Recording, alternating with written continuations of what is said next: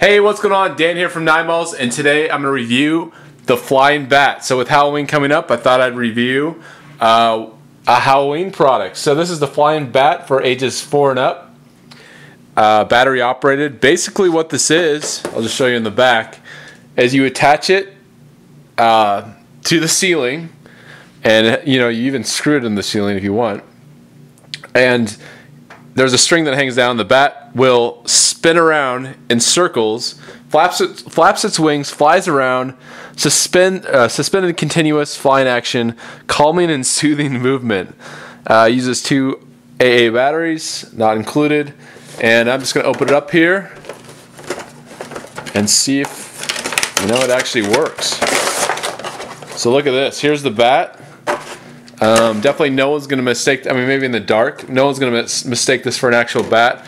One thing right off the bat, it is kind of heavy, so you definitely don't want, this to hit anybody when it's spinning around, because it is heavy. And here is the hanger, and you have your screws right here. So it's just a plastic little thing you can screw in the ceiling. I'm going to try to just kind of hang it, suspend it with the string, see if that works. But let's put batteries in, suspend it from the ceiling, and see if this thing actually is worth purchasing. Alright, so here we go. Here's the bat, and I'm going to turn it on. And it's just hanging from a light here. Hopefully it won't fall off, but let's try it out.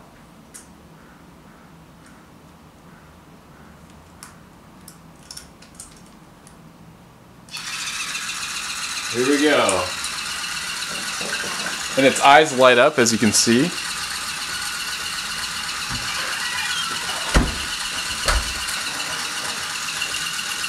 Let's see if we can get it going. It looks like a dead bird or something. Let's see if we can get it going. Here we go.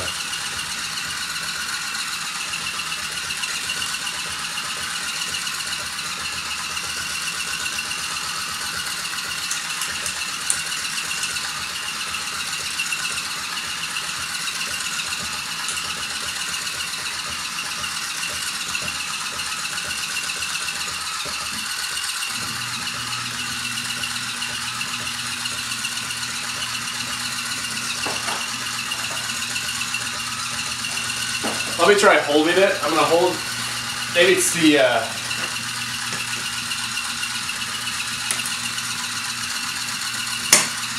if I can get it going just by holding it. Maybe it has to be held from the center. Here we go.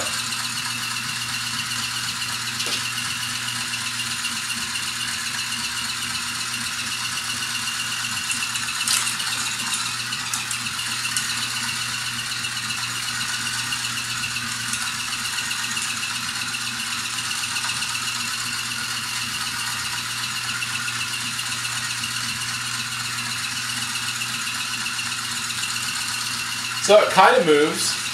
Alright, so let's see if we can get this thing spinning. I read the directions, and I'm doing exactly what you should be doing.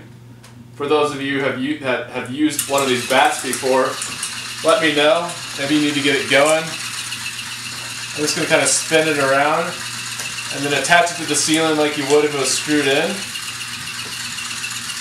Well, there we go. Now it's moving a little bit.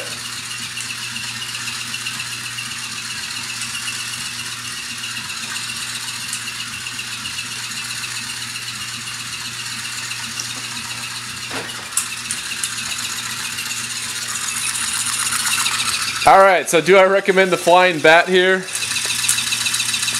The answer is kind of on the fence. Like, it does fly a little bit. It's more about like just bouncing, and but it doesn't necessarily fly in a circle like I was expecting. So yeah, I think if you can get it for like $10 or less, I would recommend this. But because it is kind of cool looking. The wings do flap. In a dark. A dark hallway or something, this would be kind of scary, I guess.